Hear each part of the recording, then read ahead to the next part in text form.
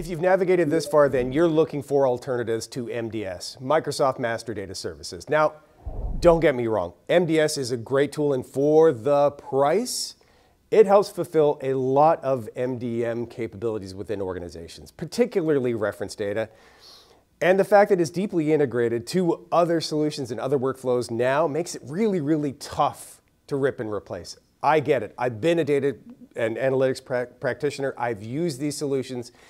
And the price and the fact that it's already implemented within your organization makes it tough to rip and replace. Now, you're here though because chances are you've hit a wall on capabilities. Your stakeholders are asking for more than whatever MDS can provide. You've got legitimate questions about the life cycle of MDM. How long is Microsoft going to support it? How long will I keep being able to ride this free solution? Will my stakeholder needs ever evolve? And do I need to think ahead of the curve? The answer is yes, you probably do. We don't know how long Microsoft is going to support this, but chances are, if you're here, you've got needs that MDS are not fulfilling. My advice to you would be to look for alternatives now. This doesn't mean you need to rip out MDS.